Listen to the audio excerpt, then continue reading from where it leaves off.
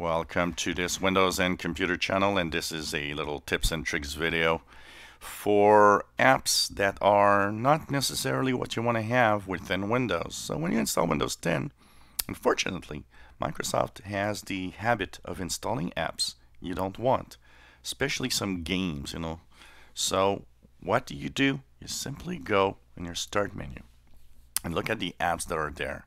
For example, Bubble Witch Saga is one of them that is often installed automatically.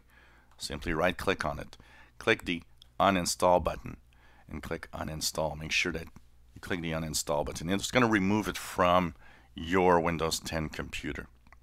Unfortunately, there's way too much of these. Another one that you might actually see there is Candy Crush. So here, once again, right click, uninstall, and click uninstall. Another one that you might see also is the Disney Magic Kingdoms. Right click, uninstall, uninstall. Anything that you see here, it's going to actually give you a little more disk space. And you don't necessarily want all these apps that aren't unnecessary. So whatever app you see as games or things that are unnecessary, just go in there, right click and uninstall them.